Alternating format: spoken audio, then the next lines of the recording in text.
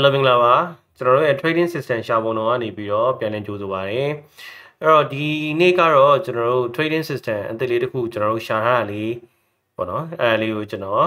ပြန်လည်မျှဝေမှာဖြစ်ပါတယ် better sale နဲ့လုပ်ကြည့်ပြီးတော့ပါပြီမစိုးဘူးပေါ့နော်မစိုးတဲ့ result လေးရတယ်အဲ့အတွက်ကျွန်တော်လည်းအားလုံးပြန်ပြီးတော့မျှဝေပေးတာပါအဲ့တော့ကျွန်တော်တို့ဒီ trading system ရှာပုံတော့အစီအစဉ်ကကျွန်တော်တို့ရဲ့ဒီ forex trading နဲ့ပတ်သက်တဲ့ crypto trading နဲ့ပတ်သက်တဲ့system တွေကိုကျွန်တော် like စမ်းသပ်ပြီးတော့မှပြန်လည်မျှဝေတဲ့အစီအစဉ်ဖြစ်ပါတယ်အဲ့တော့ financial advice တော့မဟုတ်ပါဘူးကိုယ့်အကို better လုပ်ပြီးတော့မှပြန်ပြီးတော့သုံးဖို့ကျွန်တော်အကြံပေးချင်ပါတယ်ကျွန်တော်အခုပြောနေတာအားလုံးဒီ educational purpose တာဖြစ်ပါတယ်ဆိုတော့လေးတစ်ချက်သတိပေးချင်ပါတယ်เนาะအဲ့တော့trade လုပ်ဖို့အတွက်ကျွန်တော်တို့ဒီ broker လိုအပ်ခဲ့လို့ရှိရင်ကျွန်တော် description ထဲမှာ broker လေးနှစ်ခုပေးထားပါတယ်မြန်မာနိုင်ငံအတွက်တစ်ခုရယ်နိုင်ငံပြင်ပအတွက်တစ်ခုရယ်မြန်မာနိုင်ငံအတွက်ကတော့ကျွန်တော် HPDFX ကိုသုံးပါတယ်နိုင်ငံပြင်ပသူတွေကတော့ Exness ကိုသုံးပါတယ်အဲ့တော့ကိုကနိုင်ငံပြင်ပရောက်နေဆိုလို့ရှိရင်တော့ Exness ကိုပဲရွေးချယ်ပေးပါပေါ့နော်ဘာလို့ Exness ကတော်တော်လေးကောင်းတယ်တော်တော်လေးအဆင်ပြေတယ်ပေါ့နော်ကျွန်တော်တို့နိုင်ငံပြင်ပမှာဆိုတော့အဆင်ပြေအဲ့တော့အောက်ကနေ link ကနေပြီးတော့မှဖွင့်လို့ရပါတယ်နော် Okay အဲ့တော့ကျွန်တော်တို့စပြီးကြည့်အောင်ဒီ system က scalping system ပေါ့နော်ဆိုတော့ scalping ဖြစ်တယ်scalping ဆိုတာကဘာလဲဆိုတာမသိတဲ့လူတွေပြောမှဆိုလို့ရှိရင် scalping ဆိုတော့အချိန်တိုတိုလေးတွင်းမှာကျွန်တော်တို့ဒီအမြတ်နည်းနည်းလေးတွေလိုက်ပြီးတော့ယူတဲ့စနစ်ပေါ့နော်အဲ့တော့ trader ကကျွန်တော်၄မျိုးရှိတယ်လို့အကြံပြုပြောလို့ရတယ် scalper လို့ခေါ်တဲ့ဒီကျွန်တော်တို့ဒီအမြန်လိုက်ပြီးတော့ scalp လုပ်တဲ့သူတွေရှိတယ်အမြန်လိုက်ဆွဲတဲ့သူတွေပေါ့နော်ဆိုတော့ဒါကအချိန်တိုမှာ1 minute တို့ဘာလို့မှထွက်ကြတဲ့သူတွေရှိတယ်နောက်ပြီးရင်ကျွန်တော်တို့ဒီ day trader ပေါ့ day trader ကတော့ကျွန်တော်တို့15 minute လောက်မှာ trade တယ်တနေ့စာတနေ့ trader ပေါ့နော်မနက်က trade တယ်ညဆိုပြီးပြီပေါ့ဒါလေးရှိမယ်ပြီးတော့လို့ရှိရင်ကျွန်တော် swing trader ရှိမယ် swing trader ကကျတော့ကျွန်တော် swing တစ်ခုစာ trader ဥမာ 4H လိုဟာမျိုးမှာဟိုအောက်ကနေဟိုထက်ကိုရောက်တော့မှပိတ်တဲ့လူမျိုးပေါ့နော်ဒါမျိုးရှိမယ်ပေါ့နော်ပြီးတော့လို့ရှိရင်နောက်ဆုံးကတော့ကျွန်တော် position trader ကတော့ကျွန်တော်တို့ဒီတချို့ trade တွေဆိုနှစ်နဲ့ချီပြီးကြာအောင်တော့ trade တဲ့သူမျိုးတွေပေါ့နော်ဆိုတော့ဒါကတော့ကျွန်တော်တို့အရင်ကြာတဲ့ဟာပေါ့နော်ဆိုတော့ကျွန်တော်တို့ဒီစနစ်ကတော့ scalping ကိုကျွန်တော်တို့အဓိကထားတဲ့စနစ်ဖြစ်တယ်အဲဒါကြောင့်ကျွန်တော်တို့ကဒီ system မှာ1 minute time frame ကိုကျွန်တော်တို့ရွေးထားပါတယ်1 minute time frame ကိုရွေးရမှာပေါ့နော်အဲ့တော့အခု pair ကဒါ GBP USD ပေါ့နော် cable လို့ကျွန်တော်တို့ခေါ်တဲ့ pair ဖြစ်တယ်1 minute time frame ကိုယူထားပါတယ်အဲ့တော့ကျွန်တော်ဒါ1 minute ရဲ့အပြည့်ပေါ့နော်ဆိုတော့ဒါလေးကိုကျွန်တော်ပြမယ်အဲ့တော့သူက indicator နှစ်ခုသုံးပါမယ်တကယ် indicator နှစ်ခုဆိုတာ indicator က type အမျိုးအစားနှစ်ခုပေါ့နော်ဆိုတော့ပထမဆုံးတစ်ခုကကျွန်တော်ဗာလဲဆိုလို့ရှိရင်3EMA ဆိုရဲ indicator ရှိတယ်တစ်ခုခုသုံးလိုက်လို့ရတယ်ဥပမာဒီအပေါ်ကဟာလေးရတယ်ပေါ့နော်ကျွန်တော်တို့အင်္ဂလိပ်လိုရိုက်တဲ့ 3EMA လည်းရတယ်နော်ဆိုတော့ကြိုက်တဲ့တစ်ခုယူလိုက်ပါ 3EMA ရတယ်အဓိက EMA 3ချောင်းရှိရင်ရပြီနော်ကဲပြီးရင် EMA 3ချောင်းကိုကျွန်တော် setting ပြောင်းပါမယ်အဲ့ဒီမှာ EMA 3ချောင်းကဒီမှာ input ကိုကြည့်မယ်ဆိုလို့ရှိရင်သူ့ရဲ့ default က10 50 200ဖြစ်နေတယ်အဲ့တော့ကျွန်တော်တို့ကဒါကိုဘယ်လိုပြောင်းမလဲဆိုလို့ရှိရင်20ပြီး50ကဒီတိုင်းပဲထားလိုက်ပါနော်20 50 100 20 50 100ပြောင်းအောင်ပါမယ်နော်အဲ့တော့ sorry အဲ့တော့ပြီးရင်ကျွန်တော်တို့အယောင်ပြောင်းအောင်မယ်ဆိုတော့ကျွန်တော်တို့ကတော့ကောင်းတာလေဝါစိမ့်နီလို့ပြောင်းလိုက်တာကောင်းတယ်ဒီလားဝါစိမ့်နီဘာလို့လဲဆိုတော့ကျွန်တော်တို့ပြောကြရရှိတယ်လေဝါစိမ့်နီပြအဲ့တော့ကျွန်တော်တို့ကခေါ်တဲ့အခါမှာပို့ပြီးတော့ကိုပိုသိအောင်ပေါ့နော်ဝါစိမ့်နီအဲ့တော့နည်းနည်းလေးအယောင်ပါတယ်ဆိုလို့ရှိရင်နည်းနည်းဒီအယောင်လေးကိုနောက်ထပ် thickness ကိုနည်းနည်းတစ်ဆင့်ထူလိုက်ပေါ့နော်အဲ့တော့နည်းနည်းထူသွား Okay အဲဆိုဝါစိမ့်နီဖြစ်သွားမယ်အောက်ကြည့်လိုက်လို့ရှိရင်အပေါ်ကနေကြည့်မယ်ဆိုလို့ရှိရင်ဝါစိမ့်နီဖြစ်မယ်အောက်ကနေကြည့်မယ်ဆိုရင်လည်းဝါစိမ့်နီဖြစ်မယ်နော် Okay တော့ဒီ indicator လေးရပြီဆိုလို့ရှိရင်ကျွန်တော်နောက်ထပ် indicator တစ်ခုထပ်ထည့်ပါမယ်အဲ့ဒါတော့ဘာလဲဆိုလို့ရှိရင် William လို့ရလိုက်ပါ William Forex ဖြစ်ပါတယ် FICTLES William Forex ကိုနှိပ်လိုက်လို့ရှိရင်ဒီမှာ William Forex တို့ရဲ့ Forex တွေပေါ်လာတယ်ဆိုတော့ William Forex ကတကယ်ကတော့သူက5 candles formation ပေါ့နော် candle 5ချောင်းကြည့်တဲ့ formation ပေါ့အဲ့တော့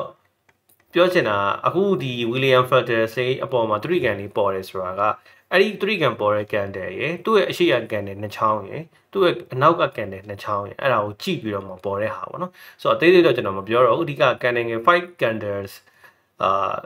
formation ဆိုတာသိရင်ရတယ်အဲ့တော့တို့ကသူကအပေါ်ကအစိမ်းအောက်ကအနီးဖြစ်နေတာကျွန်တော်တို့မျက်စိကိုပြောင်းပြန်ဖြစ်စေအဲ့တော့ကျွန်တော်ကဒီ setting လေးကိုနှိပ်ပြီးတော့ဒီမှာအပေါ်ကအစိမ်းအောက်ကအနီးကိုကျွန်တော်ဖြောင်းပြန်ပြန်လဲလိုက်အစိမ်းနဲ့အနီးနဲ့လဲလိုက်ပေါ့နော်ဒါဆိုအောက်ကအစိမ်းအပေါ်ကအနီးဖြစ်သွားပြီဒါဆိုကျွန်တော်တို့မျက်လုံးကပို့ပြီးတော့မှန်တယ်ဘာလို့ဆိုအပေါ်မှာအနီးဆိုရောင်းမယ်အောက်ကအစိမ်းဆိုဝဲမယ်ဒါမျိုးကျွန်တော်တို့ပြန်ပြီးစဉ်းစားလို့ရတာပေါ့နော်အဲ့တော့ပြီးရင် William Frederick ရဲ့အရှိရဒီ default setting မှာ import ဒီ period ဒီ2ဖြစ်ကိုဖြစ်ရပါမယ်เนาะဆိုတော့ဒါလေးဆိုရပါတယ် okay အဲ့တော့ system လေးကိုကြည့်ကြည့်အောင်ဆိုတော့သူ့ရဲ့ system ကအခု1 minute ဖြစ်တဲ့အတွက်ကြောင့်မလို့ဒီလိုမျိုးသူတွေကန်နေအများကြီးပေါ်လိမ့်မယ်ပေါ့နော်အဲ့တော့အများကြီးပေါ်ပေမဲ့အကုန်လုံးကိုလိုက်ဝင်စရာမလိုဘူးကျွန်တော်တို့ဝင်ရမယ့်အချိန်ကတိတ်ဆရာကြည့်ပြီးတော့ဝင်ဖို့လိုတယ်เนาะအဲ့တော့ဥပမာပထမ condition ဒီ price ဒီလိုဈေးနှုန်းဒီကျွန်တော်ဒါ aware example long example နဲ့ပြမယ်เนาะဆိုတော့ဈေးနှုန်းဒီလိုမျိုးအောက်ကိုဖောက်တက်လာပြီးတော့မှဒီအောက်ကနေဒီလိုဖောက်တက်လာပြီးတော့မှအပေါ်ကနေဒီလိုပြန်ပြီးတော့ပူးဘက်ပြန်ရမယ်ပေါ့နော်အဲ့တော့လို့ပူးဘက်ပြန်တဲ့အချိန်မှာကိုကလောင်းတော့မယ်ကိုကဒီလိုမျိုးအောက်ကနေအပေါ်ကိုဒီလိုမျိုးဝယ်တဲ့ဒီ long position ကိုဝင်မယ် aware position ကိုဝင်မယ်ဆိုရင် 3EMA ဒီဘယ်လိုဖြစ်ရမလဲဆိုဝါစိမ်းဒီဖြစ်နေပါရအပေါ်ကနေရီလို့ရှိရင်ဝါစိမ်းဒီโอเคအဲ့လိုပဲရောင်းမယ်ဆိုရင်လည်းအောက်ကနေရင်ဝါစိမ်းဒီဖြစ်ဖို့လိုတယ်အဲ့ကြောင့်ကျွန်တော်တို့ကဝါစိမ်းဒီကိုယူထားတာပေါ့နော်ဘာလို့ဆိုဝါစိမ်းဒီဆိုပြောရလွယ်တယ်ကျွန်တော်တို့လည်းမှတ်ရလွယ်လေအဲ့တော့ဝါစိမ်းဒီဖြစ်နေမှရမယ်ဝါစိမ်းဒီဖြစ်နေမှရမယ်အဲ့ဒီလိုမျိုးရှုပ်ရှက်ခတ်နေတဲ့အချိန်တွေမှာမဝင်ရဘူးကျွန်တော် trade ဝင်လို့မရဘူးเนาะရှုပ်ရှက်ခတ်နေတယ်ကြည့်လိုက်ဖတ်ခနဲ့ကြည့်လိုက်လို့ဒီမှာတအားရှုပ်နေတယ်ဒါကြီးရှုပ်နေတော့မဝင်နဲ့တော့ဒီလိုရှင်းရှင်းလင်းလင်းဖြစ်နေတယ်ဝါစိမ်းဒီလိုမျိုးထောင်တက်သွားတယ်ဝါစိမ်းဒီကွဲပြဲဖြစ်သွားပြီဆိုလို့ရှိရင်ကျွန်တော်တို့စပြီးတော့ opportunity ရှာလို့ရတယ်ပထမအဲ့ဒီလိုဝါစိမ်းဒီဖြစ်သွားပြီဆိုလို့ရှိရင် price ဒီလိုပြန်လာပြီးတော့မှအဲ့ဒီ EMA 3ချောင်းကိုထိတာကိုစောင့်ပါအဲ့တော့သတိထားမယ့်ချက်ကဒီအောက်ဆုံးက EMA ဒါ100နော်100အဲ့ EMA ကိုထိသွားပြီးသူ့အောက်ကမှာbody ပိတ်သွားပြီဆိုလို့ရှိရင်လုံးဝဝင်လို့မရတော့ဘူးအဲ့ဒီ trade ကိုဆွန့်လွတ်လိုက်ပါကျွန်တော်တို့ကြည့်ရမှာ price ဒီ price ဒီအပေါ်ဆုံးကကျွန်တော်တို့20 EMA 20 EMA ကိုထိပြီးတော့အောက်ကိုဝင်ပြီးတော့မှပြန်ထွက်သွားသလားဒါမှမဟုတ်လို့ရှိရင်ဒီဒုတိယတစ်ခုဖြစ်တဲ့ကျွန်တော်50 EMA ကိုအောက်ကိုဝင်ပြီးတော့မှပြန်ထွက်သွားသလားအဲ့နှစ်ခုတွေကတစ်ခုမှပဲကျွန်တော်တို့ဝင်လို့ရပါတယ်ဒီအောက်ဆုံးက100 EMA ကိုအောက်ကိုရောက်ပြီးမှပြန်တက်လာလို့ရှိရင်ကျွန်တော်တို့ဝင်လို့မရတော့ပါဘူးအဲ့ trade cancel လုပ်ရပါမယ်နောက်ထပ် opportunity တစ်ခုကိုစောင့်ပါပါเนาะအဲ့ဒါလေးသတိထားပါ okay အဲ့တော့ကြည့်ကြည့်အောင်ကျွန်တော်တို့ဒီမှာ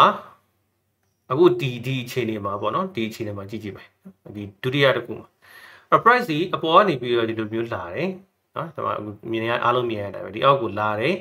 ပြီးတော့ဒီအောက်မှာပိတ်လိုက်တယ်ဒါ20 EMA အောက်မှာပိတ်တယ်ပိတ်ပြီးတော့တဲ့အချိန်မှာအပေါ်ကိုပြန်တက်သွားတယ်ပြန်တက်သွားတဲ့အချိန်မှာဒီမှာ William Frederick အစိမ်းလေးပေါ်လာတယ်အဲ့ဒီအခြေအနေမှာကျွန်တော်တို့က3ခုမြောက်ဒီ William Frederick ပေါ်တဲ့ကန်တယ်ပေါ့နော်ပိတ်တဲ့အချိန်ရောက်တာ ਨੇ တခါတည်းကျွန်တော်တို့ဒီကနေဝင်လို့ရတယ် stop loss ကိုပမာထားရမလဲဆိုတော့ဒီကကျွန်တော်တို့က20 EMA ရှိတယ်20 EMA ရဲ့အောက်မှာပိတ်တာဖြစ်တဲ့အတွက်သူ့အောက်က EMA တစ်ချောင်းဖြစ်တဲ့50 EMA 50 EMA အောက်နားလေးမှာထားပါဒါဆိုလွတ်မယ်ပြီးရင် TBR 1.5R ဖြစ်ပါတယ်1 to 1.5 ratio ရှိတဲ့ system မှာဒီ system เนาะ 1.5R เนาะဒီမှာဆို TBT อ่ะတွေ့လိမ့်မယ်အဲ့တော့ခုနကကျွန်တော်ပြော William Frederick ပေါ်တဲ့ဟာလေးကိုကျွန်တော်သေချာရှင်းလင်းတော့ကျွန်တော်ပြ replay နဲ့ပြန်ပြเนาะအဲ့တော့ကြည့်ကြည့်အောင် okay အဲ့တော့ဒီအနေထားမှာခုနကကျွန်တော်တို့ဝါစိမ်းနေဖြစ်နေပြီ price တွေလည်းအပေါ်ဆောင်းတက်သွားပြီဖြစ်တယ်ကျွန်တော်တို့ဒီ aware opportunity ကိုရှာနေမယ်ဒီအချိန်မှာ aware ကိုရှာနေမယ်เนาะအဲ့တော့တချောင်းစပြီးတော့ကျွန်တော်တို့ဒီ20 EMA အောက်ထဲကိုဝင်လာပြီအောက်မှာ body ပိတ်သွားပြီ okay နောက်တစ်ချောင်းထပ်ဝင်လာပြီပြီးတော့နောက်တစ်ချောင်းမှာပြန်စတက်ဖို့သူကြိုးစားတယ်တက်လို့မရသေးဘူးနောက်တစ်ချောင်းမှာပြန်စတက်တယ်အဲ့တော့ဒီအချောင်းကြီးစတက်သွားရင်ဒီမှာ William Frederick ပေါ်လာအဲ့တော့ကျွန်တော်တို့က5 candle formation လို့ခေါ်တာဒီ William Frederick အစိမ်းအောင်ပေါ်ဖို့အတွက်ကိုဒီအရှိရ candle တစ်ချောင်းနှစ်ချောင်းရယ် William Frederick ပေါ်တဲ့ candle ရယ်အနောက်က candle နှစ်ချောင်းရယ်အဲ့5ချောင်းပေါင်းမှာအဲ့ William Frederick ကပေါ်တာเนาะဆိုတော့အခုပေါ်လာပြီ ဒီပေါ်လာပြီဆိုတာနဲ့ကျွန်တော်တို့ကဒီကန်တဲ့ body ပိတ်သွားပြီဆိုတာနဲ့အဲ့ body အပိတ်ကနေ entry တန်းဝင်လို့ရတယ် stop loss ဒီအောက်မှာဒီအစိမ်းရဲ့အောက်အစိမ်းဖြစ်တဲ့အစိမ်းကကျွန်တော်တို့ဒီ50 50 EM ဖြစ်တဲ့ဒီအောက်မှာထားရပါမယ်ပြီးရင် TP က1 to 1.5 ဖြစ်ရပါမယ်1 to 1.5ဘာလို့1 to 1.5ပဲဝင်တာလဲဆိုတော့ကျွန်တော်တို့ scalping ဖြစ်တဲ့အတွက်ကြောင့်မို့လို့အမြန်အဝင်ထွက်လုပ်ချင်လို့เนาะအဲ့တော့ကြည့်မယ်ဆိုရင်ဒီတစ်ချောင်းမှာကျွန်တော်တို့စပြီးတော့ကျွန်တော်တို့ရဲ့entry ပွင့်သွားမယ်ပြီးရင်ဒီမှာခဏစောင့်လိုက်မယ်ပြီးရင်နောက်မိနစ်အနေငယ်မှာကျွန်တော်တို့ DP ထိသွားတာတွေ့ပြီ okay အဲ့ဒါလေး buy example ပေါ့နော် okay အဲ့တော့ကျွန်တော်တို့ sell example short example လေးတစ်ချက်ရှာကြည့်အောင် okay အဲ့တော့ဒီမှာခုန GBP USD မှာပါပဲเนาะအဲ့တော့ sell example စတွေ့ပါတယ်အဲ့တော့ကျွန်တော်ဒီကနေပြီးတော့ခံသွားလိုက်မယ်အခု price စီအပေါ်ကနေအောက်ကိုဝါစိမ့်နီအောက်ကနေsorry အောက်ကနေအပေါ်ကိုပြောတာเนาะအောက်ကနေအပေါ်ကိုဝါစိမ့်နီ3ခုဖြစ်နေပြီဆိုလို့ရှိရင်3ခုသွားနေပြီဆိုလို့ရှိရင်ဝါစိမ့်နီအစီလိုက်ဖြစ်နေပြီဆိုလို့ရှိရင်ဒါဒီကျွန်တော်စပြီးတော့ဝင်လို့ရပြီเนาะဆိုတော့စပြီးဝင်လို့ရပြီဝင်လို့ရပြီဆိုတော့ဝင်ဖို့အတွက် opportunity ကိုစောင့်လို့ရပြီအဲ့တော့ဘာဖြစ်လဲအရင်ဆုံး price စီဒီ20 EMA အထဲကိုစဝင်ရမယ်အဲ့တော့ဖြစ်နိုင်ခြေကနှစ်ခုရှိရသေးလားတစ်ခုကျွန်တော်ခုနပြောဖို့ကြံခဲ့အဲ့တော့20 EMA ထဲကိုဝင်လာတယ်ပြီးရင်ထွက်သွားတယ်ဆိုရင်20 EMA ကနေကျွန်တော် trade လို့ရတယ်အကယ်မဟုတ်ဘူး50 EMA 50အထိဆင်းတယ်ဒါလည်းဖြစ်နိုင်တယ် deep ဘူးပဲပေါ့အထဲအထိပြန်ဆွဲရဖြစ်နိုင်တယ်50 EMA ကိုဆင်းတယ်ပြီး50 EMA အပြင်ကိုထွက်သွားတယ်ဆိုလဲကျွန်တော်တို့ဝင်လို့ရတယ်ကျွန်တော်တို့ကြောက်အောင်မှာဒီအထိတ်ဆုံးကအပေါ်ဆုံးကပေါ့နော်ဒါမှမဟုတ်အောက်ဆုံးကဒီ100 EMA အနောက်ကိုမရောက်ရနော် okay အဲ့တော့ဟုတ်ပြီကြည့်ကြည့်အောင်ဒီမှာကျွန်တော်တို့စပြီး20 EMA နောက်ကိုဝင်နေချက်ချင်းပြန်ထွက်သွားတယ်နော်အဲ့တော့ဒီမှာချက်ချင်းကျွန်တော်တို့အောက်ကိုပြန်ကန်တယ်ဒီမှာ William Freddes ပေါ်လာတယ်နော်အနီအောင်ပေါ်လာတယ်ပေါ်လာပြီဆိုတော့ねကျွန်တော်တို့ကအဲ့ပေါ်လာအောင်လုပ်လိုက်တဲ့နောက်ဆုံးကန်တယ်ရဲ့ body အပိတ်ကနေဝင်မယ် stop loss ကဘာမှရှိရမလဲဆိုတော့ဒီ50 EMA အလဲက50 EMA သူ့နောက်က EMA တစ်ချောင်းရဲ့အောက်မှာဖြစ်တဲ့အတွက်နော်အဲ့တော့50 EMA ဒီဟာလေးရဲ့နောက်မှာထားမယ်နော်ပြီးရင် 1.5R ကျွန်တော်တို့1 to 1.5 okay 1.5 ပဲဆိုပါစို့နော်အဲ့တော့ဒီမှာကျွန်တော်တို့စပြီးတော့ဒါ order စပွင့်နော် order စပွင့်တာပြီးရင်ဒီမှာသူနောက်တစ်ခေါက်ထပ်ဆွဲသေးတယ်ပူပဲနော်ပြီးတော့မှသွားအချိန်နဲ့ကြာလိမ့်မယ်ဒါကကျွန်တော်တို့ဘယ်လောက်ဖြစ်သွားလဲဆိုညဘက်ကြီးဖြစ်သွားပြီဒီလားညဘက်ကြီးဆိုတော့ကျွန်တော်တို့ကUS ပိတ်တဲ့အချိန်ပေါ့နော် US ပိတ်တဲ့အချိန်နဲ့တိုက်လို့ရှိရင်တော့ကျွန်တော်တို့ trade ကရောက်မှာမဟုတ်တော့ဘာလို့လဲဆိုတော့ကျွန်တော်ညဘက်ကြီးဝင်လာဖြစ်သွားတာနော် okay အဲ့တော့အချိန်ကိုတော့နည်းနည်းသတိထားကျွန်တော်ကအဲ့ကျွန်တော်ရဲ့ system တွေမှာကျွန်တော် session တွေကျွန်တော်လိုက်ပေါင်းတယ်နော် session ပေါင်းတယ်ဆိုတော့ကိုတကယ်ထိတဲ့အချိန်ပေါ့မှာနေ့ကင်းကျွန်တော်တို့တနာရီခွဲ2နာရီလောက်ကနေစပြီးတော့မှညနေ4နာရီလောက်ထိပြီးရင်ညဘက်ဆိုလို့ရှိရင်လည်းမြန်မာအချိန်ဆိုလို့ရှိရင်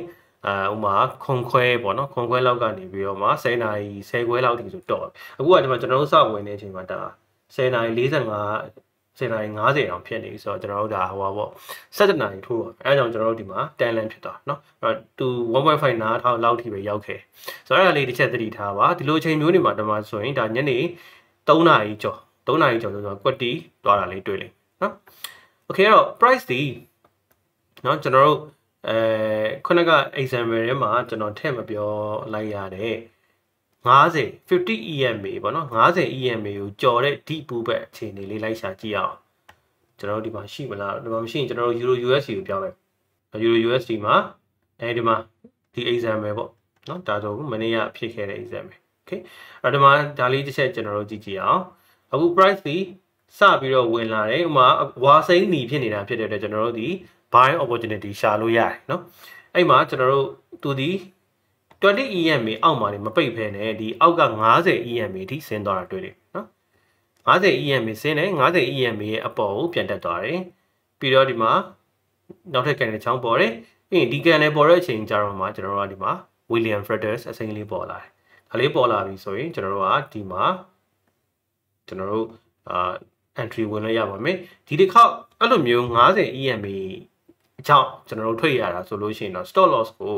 အောက်က100 EMA အောက်မှာထားတာပို့ပြီးတော့ safe ဖြစ်လိမ့်မယ် နော်နည်းနည်းလေးကျဲသွားလိမ့်မယ် stop loss ကလေဒါပေမဲ့ကျွန်တော်တို့အစရဲအဲ့လိုကျဲမှာတိလို့1 to 1.5ပဲယူထားတာ2R မယူထားဘူး2R ဆိုလို့ရှိရင်နည်းနည်းရောက်ဖို့နည်းနည်းပိုခက်လေ1 to 1.5ကြတော့ဖြစ်နိုင်တယ်ပုံများတာနော်အဲ့တော့ကြည့်မယ်ဒီမှာစပြီးတော့ order ပွင့်နေ